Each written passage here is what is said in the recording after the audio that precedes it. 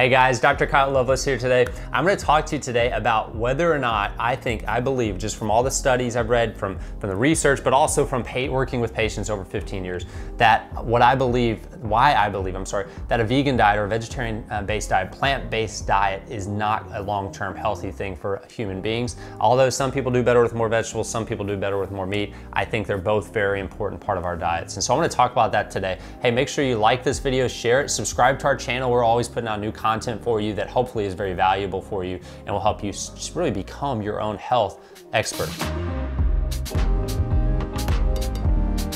All right, guys, let's talk about veganism, or let's talk about vegetarianism. When we start putting isms on things, I get really uncomfortable because I feel like it's some sort of a cult, right? It's like this, vegans are always want to be all vegan, or carnivore diet, they sort of like carnivorism. You don't hear that as much, but it's kind of like this cult, like, oh, everything should be all meat, everything should be all vegetables. And I believe that we're omnivores just based on our physiology. You can look at our teeth, you can look at how our digestive system works. I think we're supposed to do both, but I do think that some people do better with different directions. Now, I want to talk about veganism and why I think it's not a healthy thing long term. Personally, just from the tests I've done with patients and blood work and testing cardiometabolic panels and what their blood work looks like from CRP and homocysteine levels and things like that, I always see, and I always is a strong word, I know, but I very commonly see high homocysteine levels in patients that are plant-based. They do a very high plant-based diet and low to no meats, and there's a reason for that. When I started to see it, it kind of honestly, I was pretty surprised, because homocysteine levels being high is actually shows an increased risk of heart disease. And so you would think vegetables, heart disease, that doesn't seem to line up. And so I researched this over the years, and it makes sense now to me why this would happen.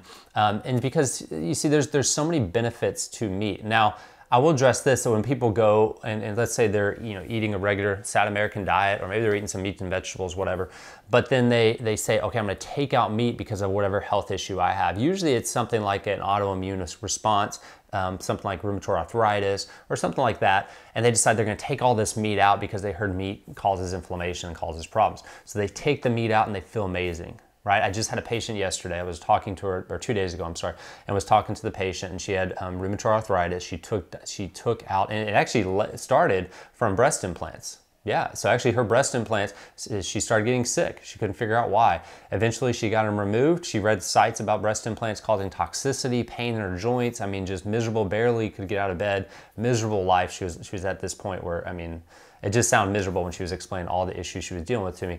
And she got her breast implants removed, boom. All those symptoms started to disappear. Now she's just having some inflammation in her hands, but nothing like it used to be. But one of the things she also changed after, a lot of these problems went away, and then she decided, okay, I'm also gonna go vegan. So she went vegan, and she felt even better. And the reason you feel better after you take meat out is because, and the number one reason is you're taking, two reasons I would go with. One is you're taking something out that's toxic for you and inflammatory, because the type of meat you are most likely eating, there's very few people that are eating grass-fed, free-range, organic, clean meats, right? That would take them out, and that would even go towards taking them out, because they've investigated so much and invested so much in that they wouldn't take those out. But so I assume that if somebody takes meat out, it's a conventional meat, right? Meat raised the way it wasn't supposed to be raised. Fed grains that makes it very acidic. Fed grains that causes a high omega-6 count in that cow. So we'll just do beef, for instance. A good healthy piece of meat from a beef should be a 4-to-1 ratio of omega-6 to omega-3 fatty acids. And I've read even some of these grass-fed animals 2-to-1 ratios, which makes it a good healthy fat ratio for our cells, because our cells are a 4-to-1 ratio of good healthy fats. Problem is these omega-6 fats in grain-fed animals is more like a 20-to-1 ratio. And so you have this massive inflammation ratio. And so when you eat that animal, yeah, it's going to create inflammation. It's going to cause heart disease. It's going to cause all kinds of health issues. So this high omega-6 count is really what's going to lead more to these health issues that we're seeing in inflammatory responses. So people take that out, they have less of that inflammatory fat coming in, and they feel better. That makes sense. Long term though, and this is what this patient actually said to me as well, is she said, but long term, I'm realizing that I'm actually not getting healthier now because I'm actually feeling worse again, and her body has become very depleted in things that are very essential in meats. So bottom line is yes, you will feel better, but it's not a long-term answer. And I would say change the type of meats you're eating and go eat meats that are raised the way they're supposed to be raised. And there is actually more nutrients in beef than there is in chicken. Chicken is actually not a very nutrient dense food. It's low fat, which is for some reason we were taught to not eat fat, but hey, we started taking fat out of our diets and we started having heart attacks. Let me just say that again. When we started taking fat out of the American diet, we started having a massive increased rates of heart attacks and other health issues. If you go back to the early 1900s, heart attacks were almost minimal. And actually I have some quotes that I'm not gonna look them up right now, but from cardiologists who would say they've never even saw heart attacks until they started doing this whole, Ansel Keys came out and said cholesterol is bad and saturated fat is bad for you. Then we started to see all these health issues. So with that said, I believe that's why people feel better. So yes, they would feel better. And many times when you take anything out of your diet, you make a big dietary change, you feel better because you've taken things out that your body didn't enjoy in the first place. Now, so we change that, we get the good fats in. So, okay, so I'm gonna go through 7 ways. Sorry guys, I was a little all over the place in the beginning, but I'm gonna give you 7 reasons why I don't believe a vegan diet is a good idea. Number 1 is fat-soluble vitamins. In meat, there's a lot of fat-soluble vitamins, vitamin A, D, E, and K, that are essential for our overall health in general, but especially our heart health, right? And our liver health. So vitamin A is part of what processes cholesterol so that we can use it to produce our hormones. Right? Vitamin A is obviously very healthy for our skin, for our eyes. It's also a big part of arterial wall strength and health as well, because those are tissues as well. And so having a good amount of vitamin A, and which is a good source, things like liver are very important for that. Now, B6 and B12, I'm sorry, let's stay with the fat-soluble vitamins. So vitamin D is a big part that comes from animal products as well. Vitamin E and K are actually very important as well, and our body needs to break those things down.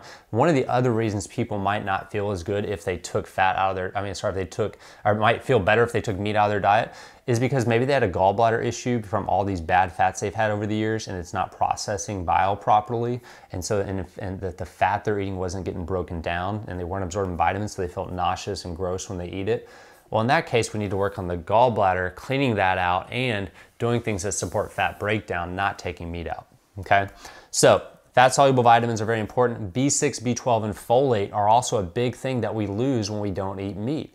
B6, B12, and folate, let's just say right here, arterial wall strength and not causing hardening of the arteries, right? Rigidness of the arteries will come when you're depleted in those. B12 for energy levels, brain function, hormone production, all these things are very important in the B12. Detoxification, B6, B12, folate, very important of all the detoxification, or what they call methylation pathways in our body that allows our body to get rid of stuff, right? We need those B vitamins, and they are found in meat. Very important. And so you look at that and say, okay, well, where am I gonna get them? You can supplement with these things, yes, but your synthetic form of these vitamins is not gonna be as bioavailable and the same and in the structure that it needs to be as it is if you eat the real food, okay? So I'm talking about good, healthy meats here. Increasing plaque in the arteries, increased plaque comes from low B vitamins as well, and just overall heart health in general.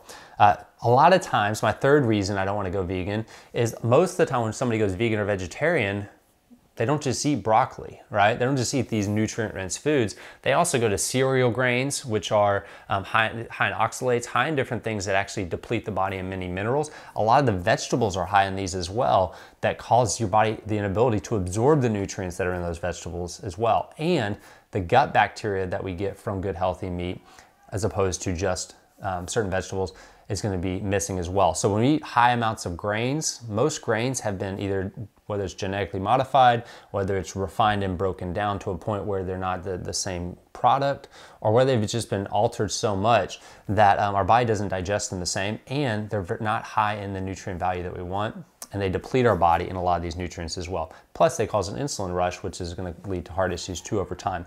So people tend to go to these cereal grains as well. Also, when somebody is a vegan, they start to, not only do they go to cereal grains, which will kind of increase that omega-6 fatty acid ratio, they're eating other things like vegetable oils because they're staying away from saturated fats. So you're going to vegetable oils, canola oil, hydrogenated oils, a lot of these things that turn to trans fats in our body, increasing inflammation. So we have this 4-to-1 ratio that we want omega-6 to omega-3s, but we're not getting that omega-3. So then we say, okay, maybe I'll take a fish oil supplement, right? You take a fish oil supplement, or if you're fully vegan, then you go to some sort of algae oil supplement. Well, this omega-3 fatty acids doesn't really come in a lot of vegetables like the EPA, DHA fatty acids that we need. And so we go we go to fish oils, but the problem is the studies have shown that if you're not eating any saturated fat, the actual processing of that omega-3 fatty acid in the body to be used the way we want it to and reduce inflammation and help our cellular health and everything else isn't the same impact as if you were eating saturated fat. So that's reason number 3. Reason number 4 is, actually I just said, that was number 4, low in saturated fat increases omega-6 fatty acids. 6 is CoQ10, which is incredible for our mitochondrial health and overall muscle health, including the heart, is depleted when we don't eat meat because we'll get a lot of that from meat. Finally, the 7th one is increased homocysteine levels that we see in vegans. When they have a high homocysteine level, we know for sure that's an indicator of heart disease or going to cause heart issues and inflammation in the body. And that happens because meat has a high sulfur amino acid content, sulfur containing amino acid content. It has a high B12, B6, folate acid content. And that's part of the detoxification pathways. When our methylation, okay, you can Google methylation to not go too in depth into it, but methylation is part of our detoxification. When we're not detoxing, our homocysteine levels will actually go up. Okay, it's kind of like a side indicator there that your body's not detoxing very well. And so that's the worst thing ever, because you're looking at a diet that says, okay, I'm gonna go clean, holistic, I'm gonna eat these vegetables, and then all of a sudden you don't actually feel better over time and you start getting these other health issues. And the whole idea is to prevent heart disease, but it's getting worse. So those are the kind of main reasons there why I don't agree with a vegan diet. Also, and finally is that raw vegetables are very hard for our body to digest, especially the ones high in lectin and high oxalates. And so we eat a lot of raw vegetables when you're vegan, okay? The gut isn't really made to break that stuff down very well. So I always recommend, at least with vegetables, that you're steaming them and finding ways to get them to be broken down before. So that's my take on veganism. Those are just 7 reasons. There's more than that, but these are the first 7 things that popped in my head when I sat down and said, okay, why would I tell someone not to be a vegan? And I always get the return of, what about the phytonutrients? What about this? I didn't say don't eat vegetables. I said don't make vegetables your mainstay in your diet. Make them a part of your diet. Eat your meat first, get your stomach acid good, break down the meat, get the nutrients, the minerals, the amino acids, all the stuff that's come from that meat helps your overall health, and eat your good healthy vegetables.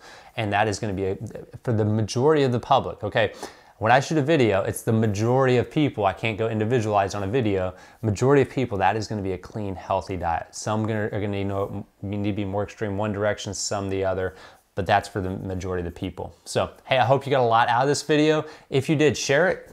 All right, this is how we help more people and help them see really the possibilities that health doesn't have to be something that has to be crazy hard. And it also helps them see that, most of the people that come in on a vegan diet don't do it because they don't want to hurt animals. They do it because they heard it was the healthiest way to go. I'm here to tell you, I do not believe it's the healthiest way to go based on my time with patients and based on all the research that I've done. And there's a lot of cardiologists that agree with what I just said there. All right, you guys have an awesome day. We'll talk to you next time.